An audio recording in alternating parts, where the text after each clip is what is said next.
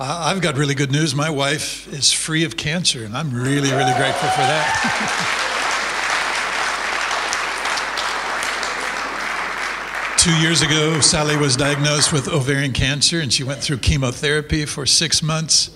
And then she's had a whole bunch of tests over the last year, so we're really grateful. She had another big one a week ago, a PET scan, and it came back clear. So she's been clear for a year, and we're really thankful. It's so wonderful to be here this morning, and I feel like I owe you an immense debt of gratitude because you helped pray me through that. Thank you, thank you, thank you. So many times, Gerhard and Miranda said, we're praying for you, we're praying for you, and I am exceedingly grateful. I was meditating on a verse out of Isaiah this last week, Isaiah 43. And it says, when you come through the fire, you won't be burned. I don't know about you, but I don't like going through the fire. I don't like going through those hard times. But one of the things I have realized in this season I've been through is how immensely faithful God is in the midst of it. I wouldn't choose to go through cancer, but I have to say to you this morning, I don't regret what I've been through because there was such a preciousness of the Lord in the midst of that fire. And when he takes us through a fire, we can know that he will be there with us in the midst of it. His grace, his strength, his enabling to get through it, he is faithful in the midst of every season. And I am so thankful. And I know part of that was your prayers. And I just want to thank you this morning. I'm grateful. Thank you, sir. Sally and I had a chance to go to the States where we're from. We've been living here in South Africa for almost 10 years. And we took a little break last year. So Sally went back and we saw our grandkids and kids and got some rest and see family. But it's really good to be home. We're very, very grateful to be in South Africa where we live now. This is our home. Somebody said, aren't you planning to go back to the States? And I said, no. They've got enough problems. I'm happy to be here. Some people think America's the promised land, but I've been there and I can promise you it's not the promised land. Just ask Donald Trump and he'll tell you. I've written a few books, Sally and I together. One of the books I've written is called Learning to Love People You Don't Like. How many of you know that's the real challenge? Yeah. It's easy. This is Jesus' words. Now I'm paraphrasing, but Jesus said, it's easy to love people who love you. I really love people who like me. But Jesus said the test for us is when it's hard. And so he talked to us. He taught us about how to do that. So that's a book about how Jesus taught us to love when it's hard to love.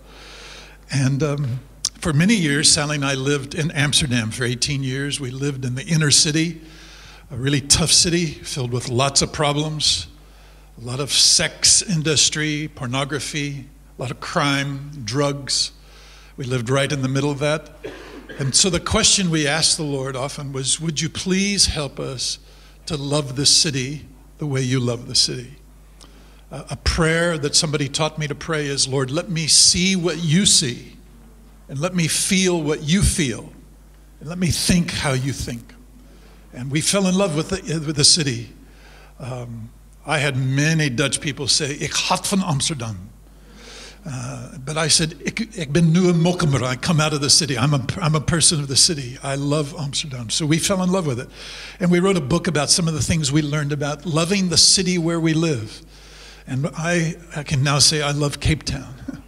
It's a big city. It's got big challenges, but it's a beautiful city with lots of potential. And our challenge, our invitation is to see the city with the eyes of God. That's the title of that book. And then I've brought Father Heart of God and Living on the Devil's Doorstep.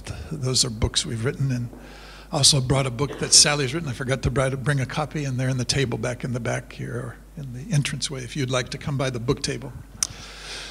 The theme for the month for the church here is belonging. I'm glad that I belong. I belong to Sally. We've belonged together for 48 years. July, August, September, October, November, December, January. 48 years, 8 months, and 5 days. I belong to the McClung clan. We're Scotch-Irish in our background, so I can say I belong to that brand, so to speak. That's our background. I belong to Jesus, and I love that I have a place to belong, a family to belong to. One of the things that Jesus did is that he created church for us. He created spiritual family. Father, Son, and Holy Spirit, the Trinity, made a choice that they wanted us to have belonging as well. They want us to share the closeness that existed between the Father, the Son, and the Holy Spirit. So they created Adam and Eve, and they had a plan that Adam and Eve would be fruitful and multiply and fill the earth. And so today we belong. We belong to the new covenant people, the people of God. And there's the church universal, but there's also the church local. It's not just enough to say I belong to Jesus and his people, but the question is, where do we belong? Everybody needs a spiritual home, a place to belong to, a family to belong to. And I'm thankful that we can have local churches. I'm a huge believer in finding a spiritual family. I find some people kind of what I would call spiritual orphans, and they kind of wander around. Some of them are a little proud of the fact that they don't belong anyplace. Other people are pretty broken about it. And when we are spiritual orphans, something's missing in our life. We miss a place, a people, where we can be accountable, where we can speak into people's lives, speak encouragement, we can speak truth, and they can speak back into our lives. And it's beautiful to belong. If you're a part of this church family, you have a family to belong to. So God expresses his love to this planet through the church. God's Spirit dwelled in the Old Testament in the tabernacle. And then when they built the temple, God's Spirit was in the temple. And then when Jesus came on earth, Holy Spirit lived in Jesus. But now that Jesus has ascended into heaven, he lives in you and I. We are the temple of the Holy Spirit. When the Bible speaks of the temple in the Greek language in the New Testament, it does not speak in the singular. It does not say you are the temple. It says you are the temple. And together we are the dwelling place of Holy Spirit. So in the Old Testament, when people met with God, when the horizontal plane of humanity came in contact with the vertical plane of God, where did they meet? They met at the temple. The priest would go in on behalf of the people into the presence of God. So there was that meeting place. But now, you and I are that meeting place. If people meet with God, they do it in this temple. So we become the extension, can I say it, the living reality of the Spirit of God. That's a little scary sometimes. I was thinking very deep and profound and wonderful spiritual thoughts a couple weeks ago. Then I got in my car. I got into busy traffic. Somebody cut me off. I saw somebody throwing rubbish out the window. And the Holy Spirit seemed to go far away, and I got angry. And then I started thinking, wow, I'm thinking all these beautiful thoughts about being spiritual.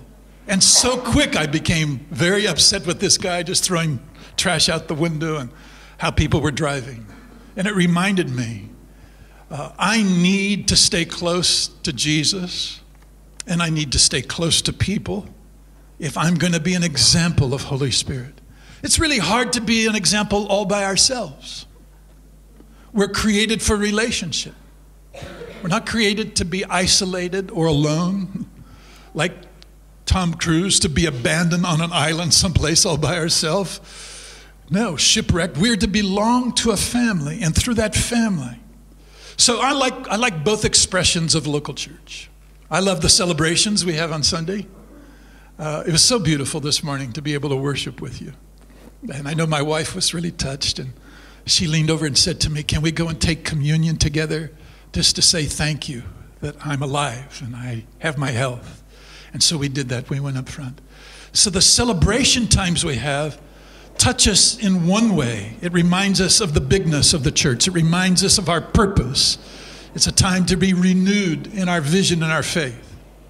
But we also need the other expression of church, and that's small groups, or cell groups, as we call them here in the church. So the big meeting gives us faith and vision and purpose. The smaller meetings, the smaller group, gives us a sense of relationship and intimacy. And that's where we work out our belonging. I don't know about you, but I live a pretty busy life. How many of you live pretty busy? If you live on this planet and you're surviving and you're making it, you're busy. There's lots of stresses on our lives, a lot of pressures, economic stresses. There's work stresses. There's political stresses and crime stresses. And yeah, we have all these stresses in our life. And one of the beautiful provisions of God to help us through all the stresses and pressures we feel in life is that we can touch each other's lives on a regular basis, where we can come together and we can share our hearts with each other and be real with each other. We all need that, where we have opportunity just to open up ourselves. Sally and I started a little cell group several years ago, and in our cell group we liked chocolate. Should I say chocolate really liked us? How many of you know the difference between liking chocolate and chocolate really liking to kind of visit with you and stay with you and just, yeah, be a part of your life? And we had chocolate the first few times we came together as a cell group, so we called ourselves Chocolate Church. We were a chocolate cell group. So whatever your interest is, I've known people who have had motorcycle cell groups, and I know people who have had sports cell groups, and they've had common interests. Whatever that interest is, it's important to have a place to touch in a personal, relational way. Otherwise, something happens. This world can kind of squeeze us into, can I call it a dehumanizing mold? And we become less than human. The busyness and the stress and the pressures and the obligations and all the pain and the fear can overwhelm us. But if we have that sweet spot, or can I say those two sweet spots, where we gather for worship and celebration on a Sunday, but we gather with other people during the week where it's more personal. Not everybody has the opportunity here this morning to say, here's my need. Here's what I'm going through right now. Would you pray for me? Here's the victory that I've had. Will you rejoice with me? But in a smaller group, like a cell group, then we have that opportunity to touch hearts. And it keeps us, can I say, human.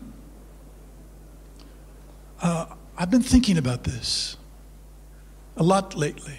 What Jesus came to do for us is lift us out of what I call subhumanity, where we're living less than what he created us to be.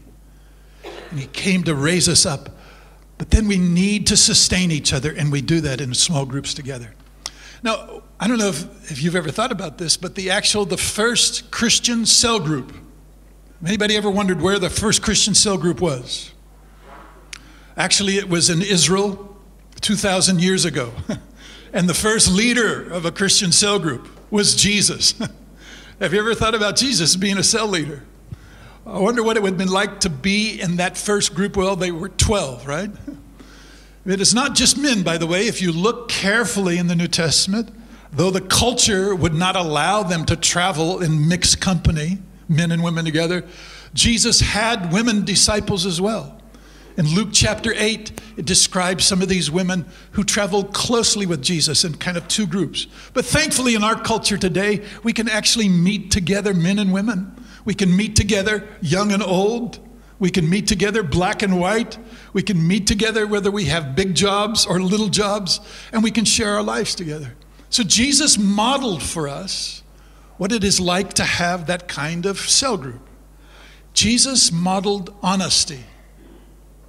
How many of you know Jesus faced temptations?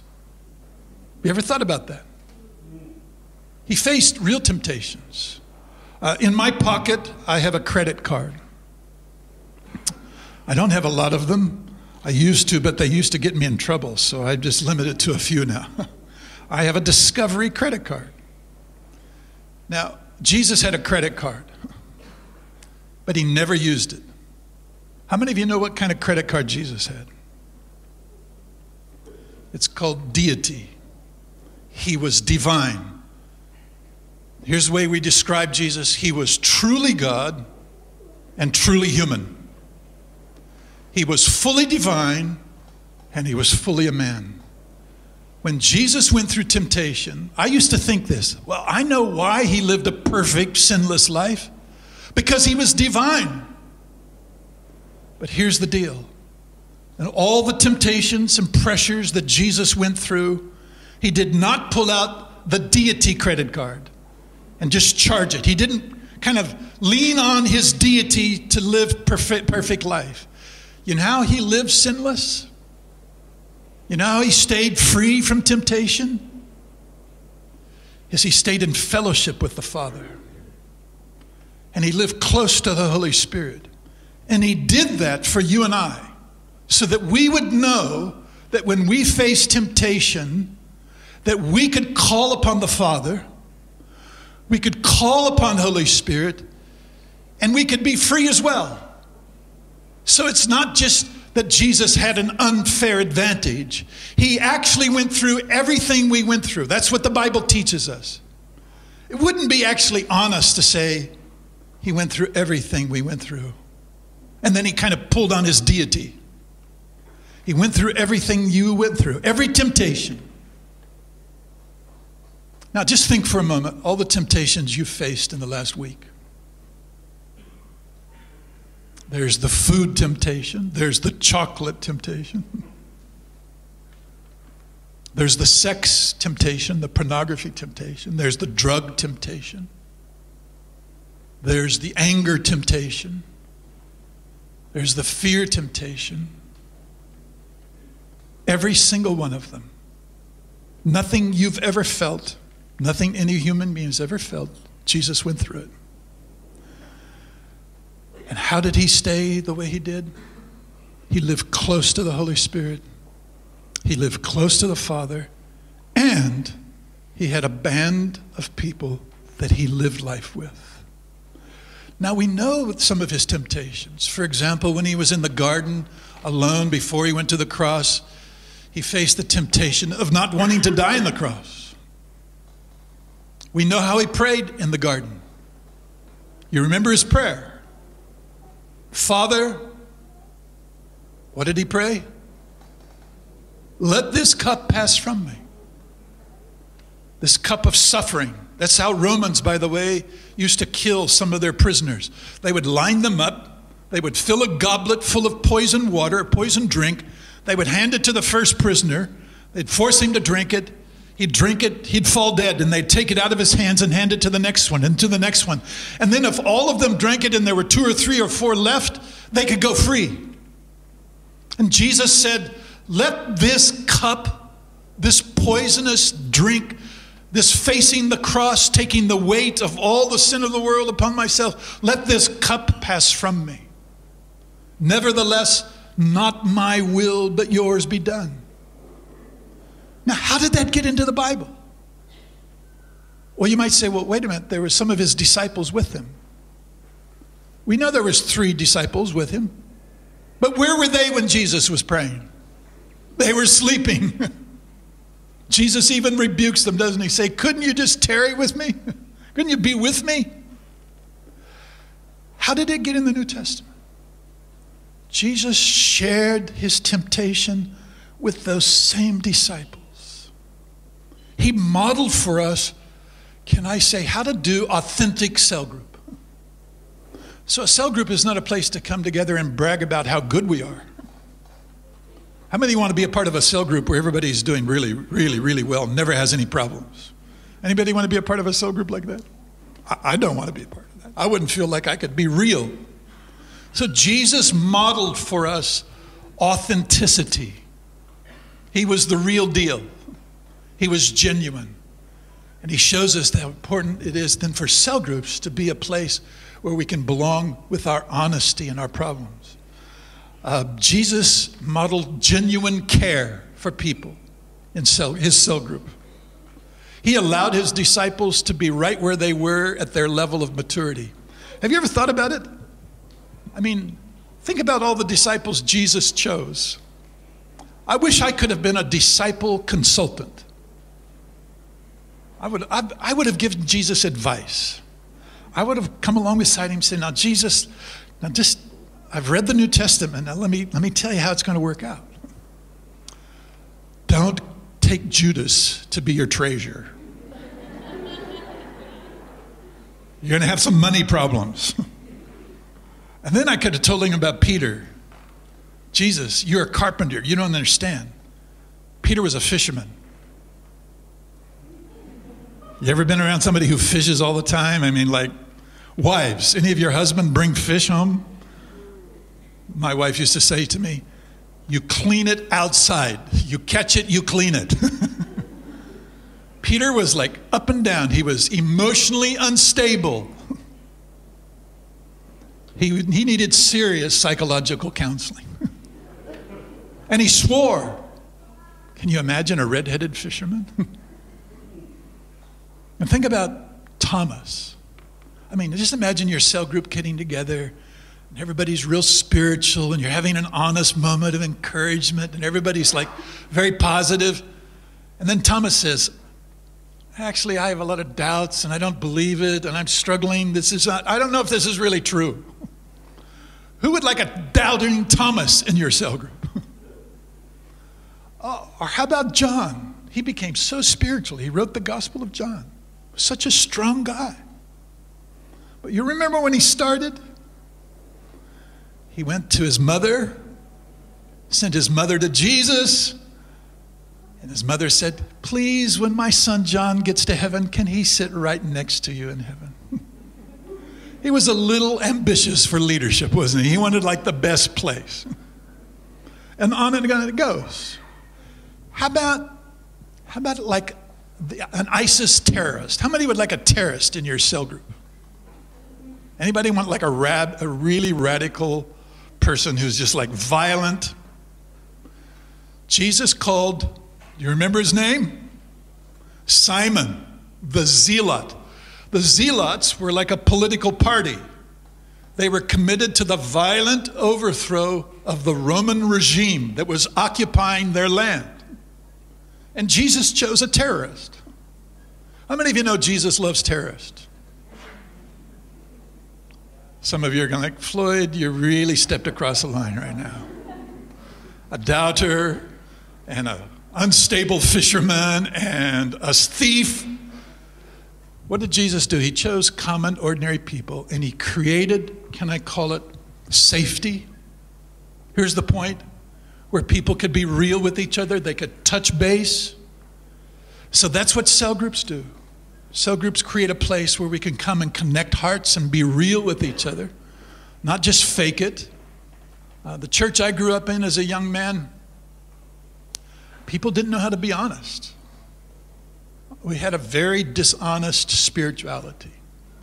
How are you doing? Oh, praise the Lord. I'm doing so well. Glory to God.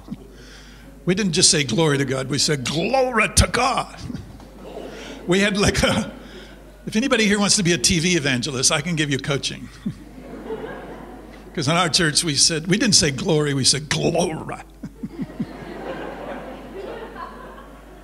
How are you doing, brother? Praise the Lord. You know, nobody was real. I withdrew from that church because it was fake. It was plastic. They were imitation Christians. They weren't real. And therefore, our spiritual growth could not be real because people were not getting transparent. So people who go through life smiling all the time and saying praise the Lord all the time often have secret problems they're hiding deep inside. And if they don't allow themselves to be honest, and others will not allow themselves to be honest, how can they grow? So a cell group does something else that's really important. Jesus quoted 16 different books in the Bible in his talks. Jesus knew the scripture. So where did they go as a reference point for dealing with their problems and their temptations? They went to the scriptures. And in those days, they had the Old Testament And now we have the New Testament. So where do we go in a cell group as a reference point? It's like our map. Oh, how thankful my wife is that we have GPS. Because before GPS, I was too proud to stop and say I'm lost. Aren't you glad, sweetheart? It's solved some marriage problems and tensions in our lives. That's what maps are for, but most guys don't like to really say we're lost. They'll say they'll figure it out. The Bible is our map. It gets us to where we're going. And not only does it get us to the right destination, it gives us a reference point for where we are today. So cell groups that are healthy refer to the Word. Now, here's something else we learn about Jesus as a cell group leader, and this relates to the Bible as the source or the guide. Jesus used many different methods to teach his disciples. By the way, I'm referring to Jesus as a cell group leader. I'm referring to Jesus about everything these days in my life. I'm 70 years of age. I've been serving Jesus for a long time. And I've made it my goal for the last 15 years, and as long as I live, I want to make sure that everything is related back to Jesus. Everything back to Jesus. So Jesus is our example. How did he teach his disciples? Well, some people think he just sat down and he taught them. Devin, is it? Kevin. Hey, Kevin. Second time we've shaken hands. I won't forget. Kevin. He didn't just say, Kevin, the Bible says this and this and this, and you should do this and this and this, and don't ask any questions. Just obey. Jesus didn't do that. I've been in small groups where people have done that. And I didn't stay very long myself. Because, hey, who wants to join a small group to hear somebody talk the whole time all by themselves? Hello? You with me? Sorry if that's what you want to do. If you want to lead a cell group and talk a lot. Maybe some people want to come and just listen to you the whole time. Praise God if you have a group like that. But most people don't want to just come and hear one person do all the talking. How did Jesus teach? He asked questions. He told stories. He got his disciples in discussions. And he did it commonly in what we call the rabbinical manner, when there was back and forth. That's how rabbis taught. They asked questions and they engaged the hearts and their minds. Why? Because they didn't want their followers just to believe with their mind, but not without their heart. He wanted it to get deep into their hearts. And that required for them to interact with it, to be able to digest it, to chew it over. So you know you can't get food that's going to be healthy for you by just putting it in your mouth and swallowing it, right? And it's the same way with biblical food. We have to get it in small bites. We have to chew on it. And we have to then let it go down slowly so that it'll produce nutrition for us and energy. Well, these are a few suggestions that I have. And if you want more, then I suggest you go back to the source, and that's Jesus himself. He was the optimal, if I can call it, cell group leader. One of his goals, by the way, I can just mention this in passing, is he wanted to reproduce himself. So wise cell groups want to reproduce and multiply. They want to keep going because we've learned after time that those cell groups that just stay together, they actually start dying together if there's no reproduction. And Jesus took his disciples with him, and everywhere they went, they were on a mission reaching out to other people. I've been doing cell groups for a long time. I've observed them for the last 50 years in church. The cell groups that are the healthiest are the cell groups that all have an outreach focus of some kind, that they're wanting to give and share and reach out. It's a beautiful thing, by the way, as parents.